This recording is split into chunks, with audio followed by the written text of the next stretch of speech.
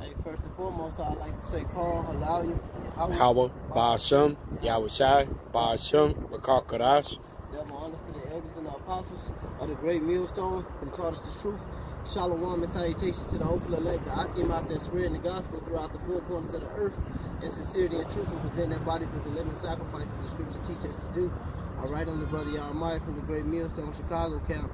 On the camera, the brother Kanasa. And basically, we just out here on the Shabbat, the first day of the memorial, the blowing of the trumpets, actually. And they basically giving an offering, to the Lord, because we give an offering to the Lord by fire. But hey, the Spirit of the Lord is a consuming fire. We coming in the Spirit of the Lord, giving them offering, the fruit of our lips. All right, doing this work, this labor of love, man.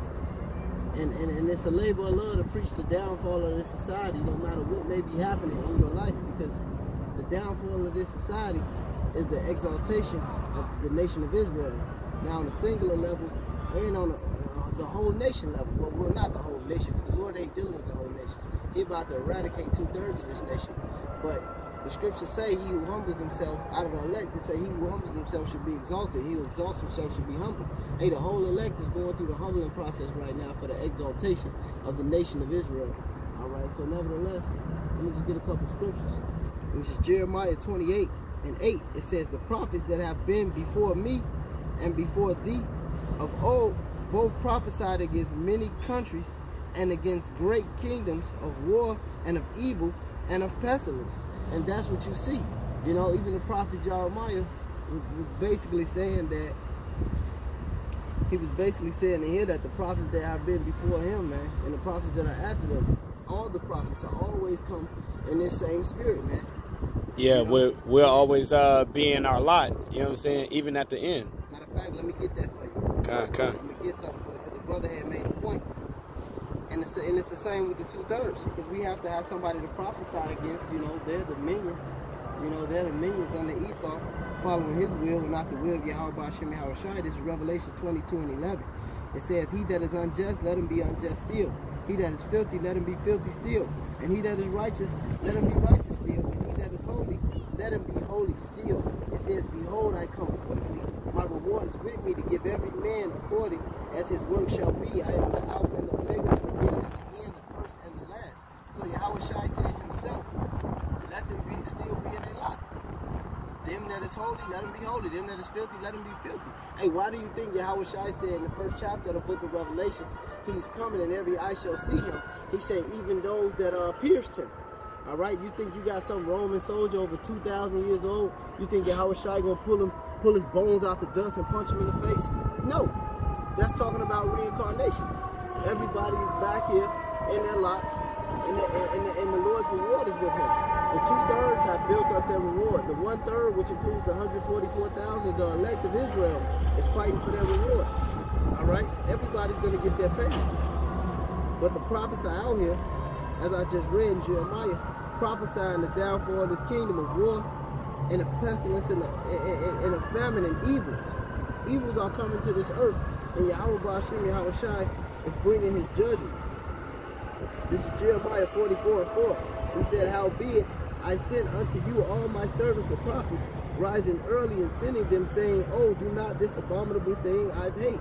But they hearken not, nor incline their ear to turn from their wickedness, to burn no incense to other gods. And that's what our people do. They're into these churches, they're into Islam, Taoism, Confucianism, Shintoism, Shamanism, Catholicism, any ism, anything outside of what embodies being a Hebrew Israelite and living up to the standard and the accountability that Yahweh Ba'ashem Yahushai gave us as a nation. That's what you will find our people in. The so-called Negroes, Latinos, and Native Americans, man. The way of this world, These niggas are future. These women are Megan Thee Stallion.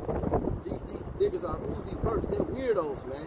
Jake are fucking demons, man. And the rest of them we love, brother in the spirit world, Priest Ben Lloyd used to say back in the day, or pussy beggars like Genuine. These niggas are into all type of madness. But the Lord gave the sign, he set it up through the prophets, and this place is going to be rightfully judged, man. Especially you walkouts, you castaways, you fallouts, you damn niggers, you family members, you women who walked out on the prophets. All of you people are fucking doomed, man. great miseries are coming upon this place, and it has been said before. Now it's the time for it.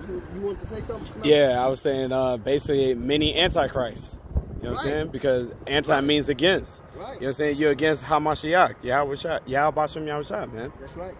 So, hey, man, with that, hey, if you reject him, he's going to reject you.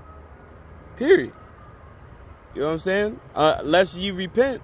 But other than that, hey, it's 2/3 is a big number, man. And the way it's looking, it's not looking too good for you. Hey, most of the 2/3 are women. Oh, yeah. How about that?